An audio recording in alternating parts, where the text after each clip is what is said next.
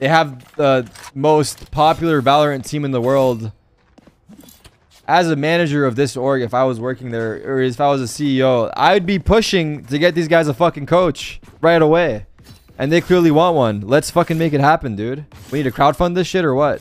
This is I think this is a failure from the org side, if I'm being honest.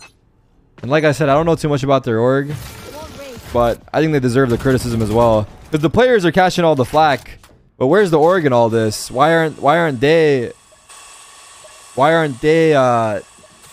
taking the fall?